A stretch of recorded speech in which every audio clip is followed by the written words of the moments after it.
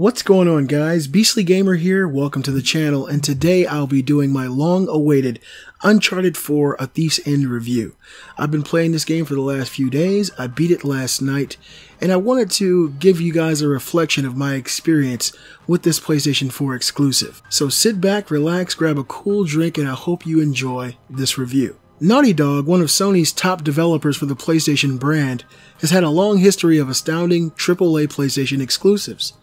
The developer is mostly known for its incredible track record of astounding games including Crash Bandicoot, Jak and Daxter, and The Last of Us, but perhaps best known for its Uncharted franchise, one of Sony's most influential PlayStation game series. Naughty Dog consistently raises the bar with each installment of the Uncharted series, and with the stellar history of the series, some felt that it was impossible to trump the previous games.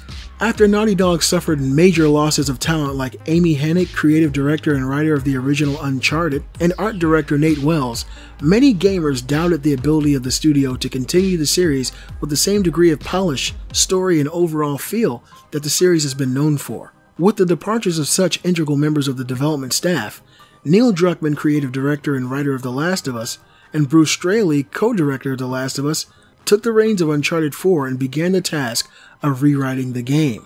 Were they able to accomplish a game on par with the well-received Uncharted 2 and 3 games? In a word, yes. And with that, let's delve into my spoiler-free review of Uncharted 4 A Thief's End on PlayStation 4. As always, this review will cover story, gameplay, graphics, and sound. Story. The story of Uncharted 4 isn't just a story. It feels more like a series of stories seamlessly woven together in a way that's not only engaging but interesting, informative, and enjoyable. The story follows 4 main story arcs, and while I will not spoil them for those who unfortunately haven't had the absolute pleasure of playing it, I will say that trust, lies, truth, and greed play major parts in the story.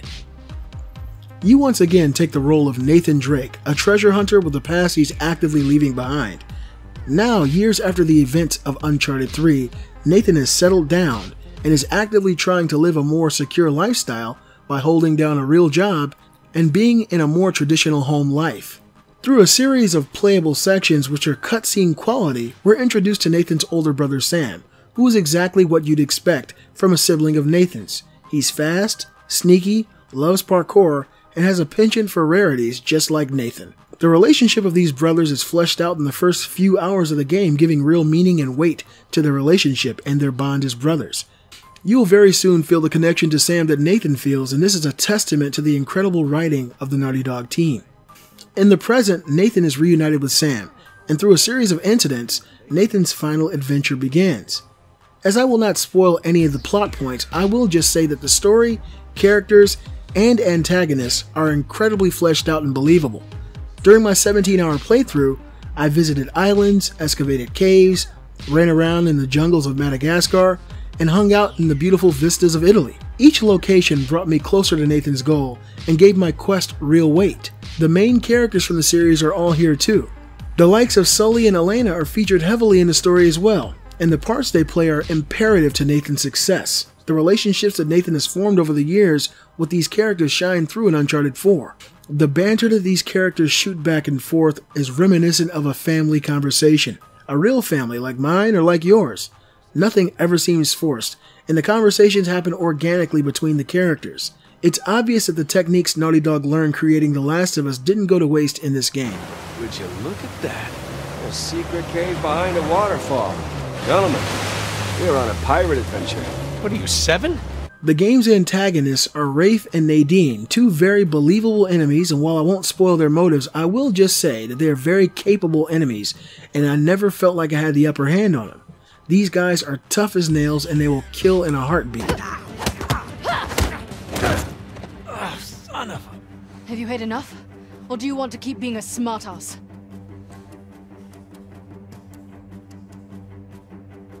You know, you're breaking a lot of expensive stuff in here. If you're not careful, they're gonna kick us out of here. If you like narrative-driven games, and there's not much more I can say other than the story in Uncharted 4 is truly an amazing story. It's a branching story that somehow blends together seamlessly, and as a gamer, I couldn't have asked for more. Gameplay. The gameplay is familiar and different to Uncharted, and if you're a veteran of the series, you will feel totally at home with Uncharted 4. The game features plenty of platforming, far more than any other game in the series. This isn't a bad thing either, because this game is the longest Uncharted game in the series. The platforming does feel extremely solid, and the controls are tight, which gave me greater confidence in my movements. The Uncharted series is also known for its gunplay as well, and over the first 3 games we've seen the gunplay improve. But in Uncharted 4, the gunplay controls feel definitely better than it's ever been in the series. The floaty feel of some of the earlier games is no more. Now the controls have been tweaked and revamped to better reflect the command of the gamer. Never ever had so much fun in an Uncharted game popping baddies in the face. Uncharted 4 also packs a few new tricks that help make Uncharted feel like a new experience. The grappling hook that you get is a natural fit in the universe, and it kinda makes me sad that it wasn't introduced in earlier installments. The grappling hook allows Drake to reach high areas, rappel down, and land on enemies who are unfortunately used as floor mats. Another new ability is a slide, which allows Drake to slide down slippery hills to reach otherwise unreachable areas. This feature is more of a cosmetic thing than anything else, and just makes Nathan look cool reaching his destination. The melee in Uncharted 4 has also been overhauled, and now allows Nathan to use the environments to dispatch his foes. Slamming heads into walls, kicking guys off cliffs, and choking enemies has never felt so good in an Uncharted game. This game also adds a stealth mechanic, which allows Nathan to hide in tall grass, waiting for nearby enemies to get close enough to silently grab them and take them out before anyone else is alerted. Uncharted 4 also introduces driving and a winch system as well. The Jeep Nathan and others drive controls amazingly, and also these driving sections really fool the gamer. After driving for a while, I was sure this game had dropped its linear aspects and was going more open world, and while it seemed like it was at the time, the game is actually still linear, but the driving sections are just so open that you don't think it is. The Jeep plays major roles in the game, and the chase section that pits you against a heavily armored vehicle is a heart-pounding section, and it kept me on the edge of my seat. There are just too many things to love about Uncharted 4's gameplay. The biggest and quite possibly the best change in Uncharted 4 are its graphics. The game is presented in full 1080p running at 30 frames per second, and while I don't have all day to gloat at the masterwork of graphics accomplishments, I will say that the game is simply the most gorgeous game that I have ever seen. Period, guys. There is no game out there that I've ever played that looks as good as Uncharted 4, and honestly I'm not surprised. After all, this is the same studio that got The Last of Us out of the cell processor of the PlayStation 3. These guys are extremely talented and obviously know how to maximize their efforts on the graphics front. There are literally 1,000 little things at play here that make Uncharted 4 untouchable by its so-called competitors. The character models are by far the most realistic I've ever seen. Everything from the hair follicles on them, to the blemishes on their skin, to the most realistic hair I've ever seen in a video game. It's truly astounding. The mud on the ground is dynamic, so if you slide through dirt, it will be on your body until you wash it off by getting in water. Water makes Nathan's hair slick down, and his clothes are visibly soaked until they dry. These little additions sent the visuals over the line to me, and almost into an unreal level of graphical detail. The fact that these cutscenes are all done in-engine means that these scenes actually use the actual in-game models, and they are not pre-rendered, and it's a true testament to the artistry that exists at Naughty Dog. The environments are alive, every blade of grass moves, the bushes and trees sway with the wind, the environments react to whatever happens inside of them, so if you throw a grenade into the bushes, all the grass and the bush will blow away from the explosion, making for an uber-realistic experience. The underwater portions of the game look astounding as well, and as you run out of air, the image begins to blur in a way that's so realistic that I felt like I was really holding my breath. The lighting effects are some of the best I've ever seen in a video game, and the reflections are amazing and funny when you see what characters do when they stand in front of a mirror. The character models are real. That's the best way I can describe it. Their eyes, man.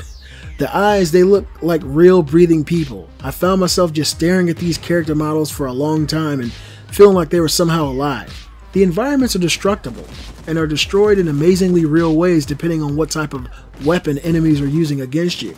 In Italy, you walk through a crowd of people, and while it was shown in early demos of the game, actually being there and experiencing it firsthand is a true testament to Naughty Dog and the type of breathing, living worlds that they create.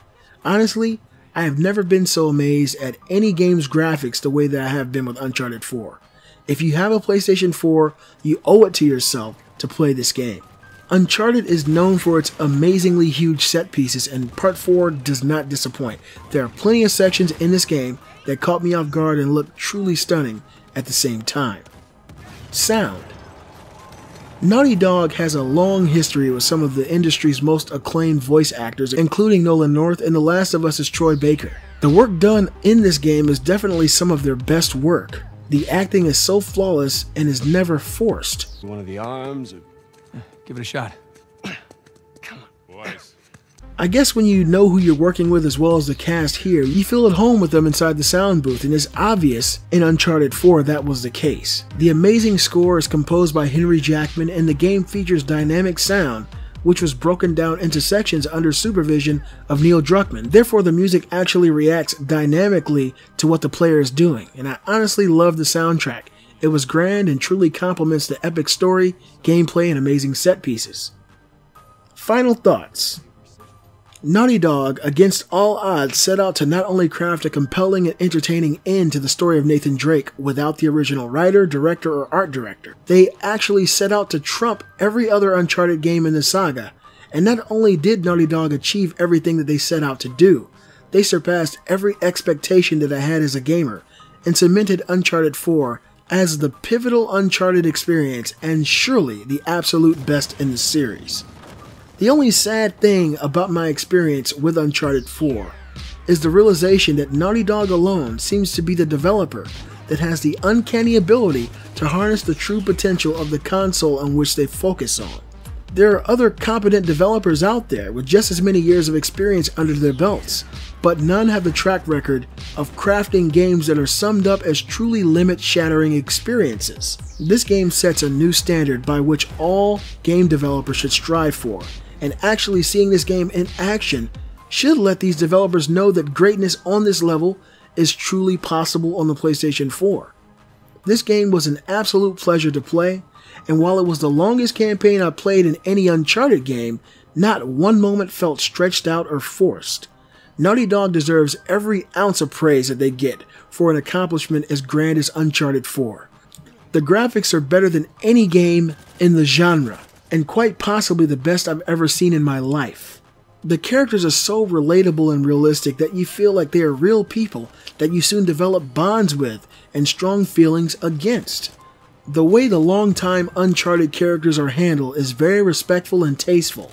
The relationships that have been cultivated feel grounded and truly finished by the time the credits roll. The saga of Nathan Drake comes to an end in grand fashion, and while the ending may split hairs, I feel that this is the perfect end to his story, and I couldn't be happier.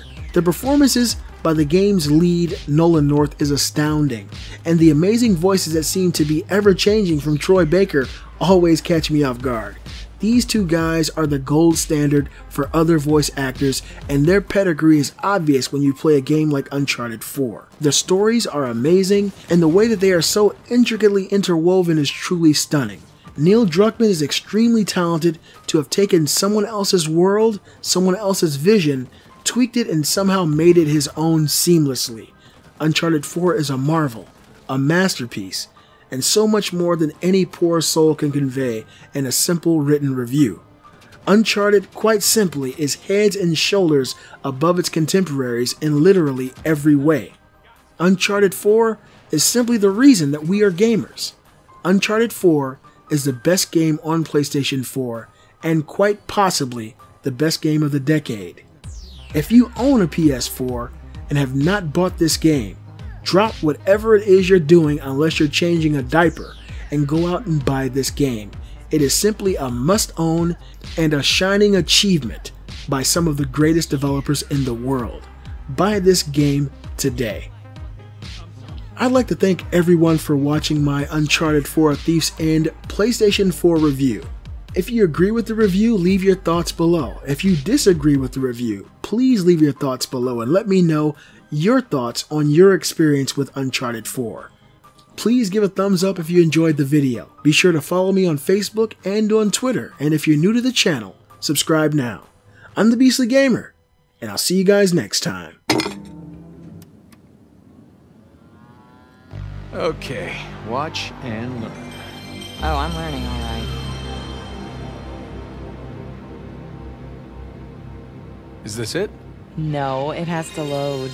Load? Yes. This is taking a really long time. You have no patience. When you turn something on, you expect it to...